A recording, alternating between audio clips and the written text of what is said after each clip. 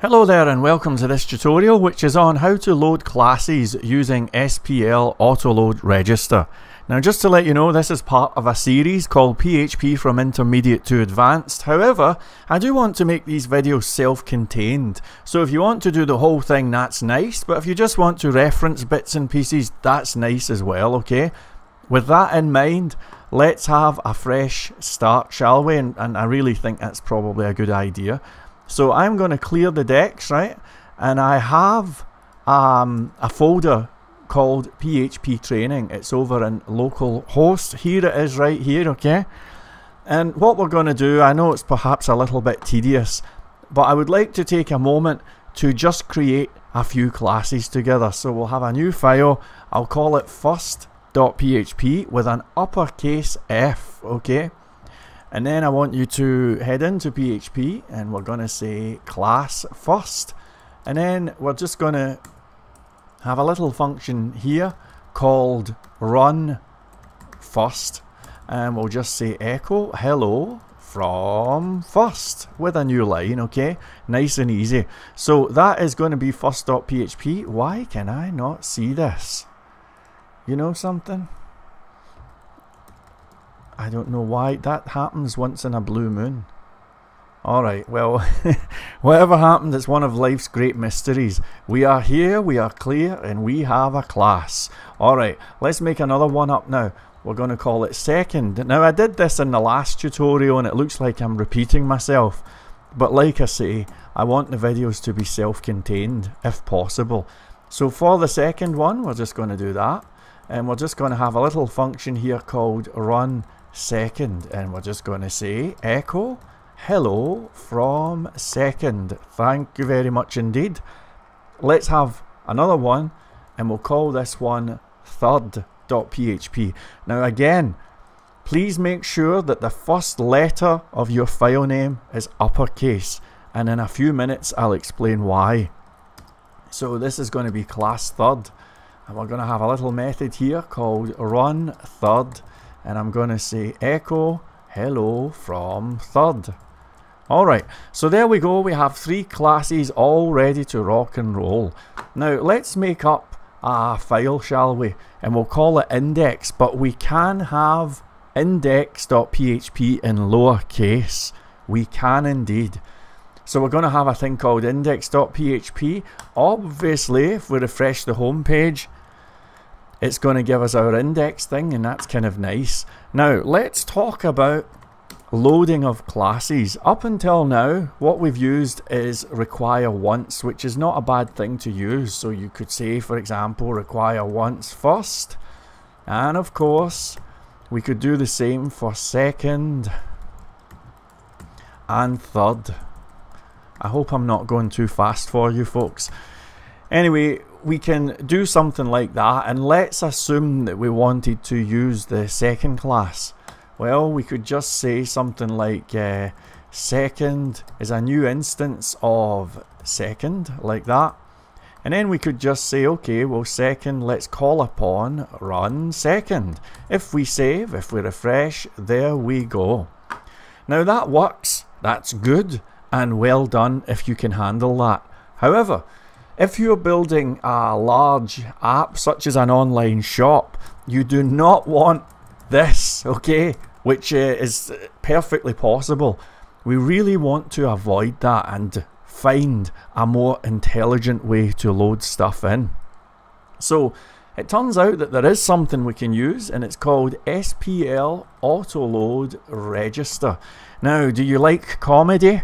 Good, because I'm about to give you a laugh. If you search for this phrase, here we go, I'm going to read this, right?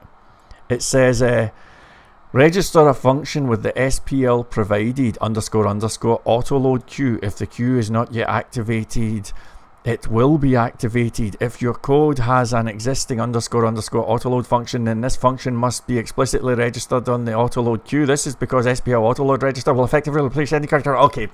It's horrible, right? It's just ridiculous. Does anybody enjoy that? Does anybody even understand that? Well, fear not, because the web developer extraordinaire is here. He is clear, and I'm going to make you an expert on this subject. to make things clear, let's have a DC definition. DC definitions are where we cut through the garbage and I talk to you like you're a human being, and hopefully we can all walk away knowing something. So here's your DC definition of SPL autoload register. What it does is it invokes, do you like the word invokes? Calls, executes, whatever makes you feel good, right? So what it does is it calls a function when a class is loaded. In other words, it says to the computer, right, when you load a class, right, or when you try to load a class, it says, hey computer, it says, could you please do this? And that's it. That's what it does. So let me give you an example, okay? And we'll clear the decks here. Nice fresh start. And what we'll do is we'll just say SPL autoload, SPL autoload register. Okay, now the vibe is, I was saying that when you load a class, this thing is going to run, and we're going to tell this thing what we want to happen when we attempt to load up a class. So I'm going to chuck a little function in here, and it's going to accept a thing called class, and we're going to do that. Now that looks a wee bit weird, but just relax, it's really just an ordinary function, right? Now this class thing is going to be automatically passed into this, and the class will be the name of the class. For example, second.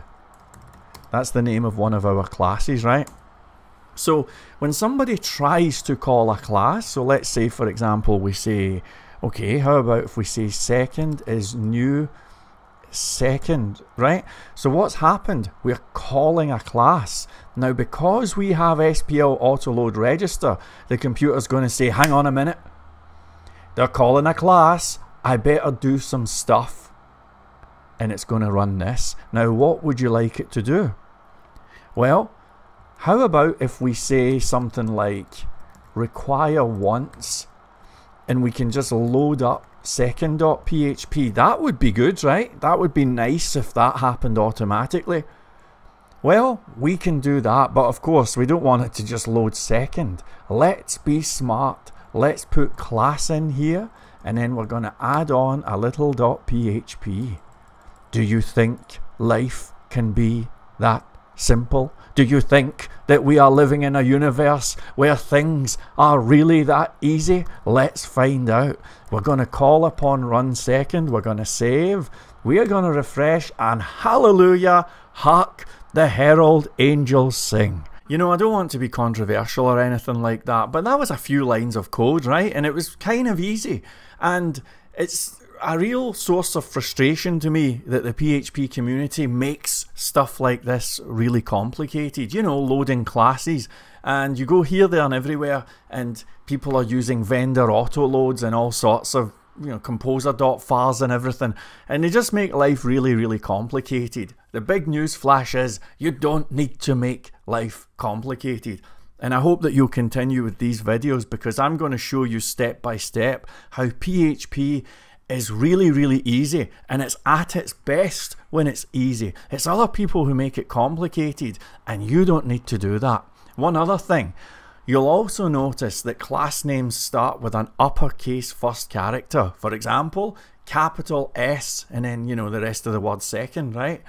Well, when we require in those files, that means, of course, we're requiring a file that has an uppercase first character. So now you know why frameworks like Trongate and CodeIgniter require the files to have an uppercase first character. I just thought I'd mention that. Hope you enjoyed this, and I'll see you in the next one.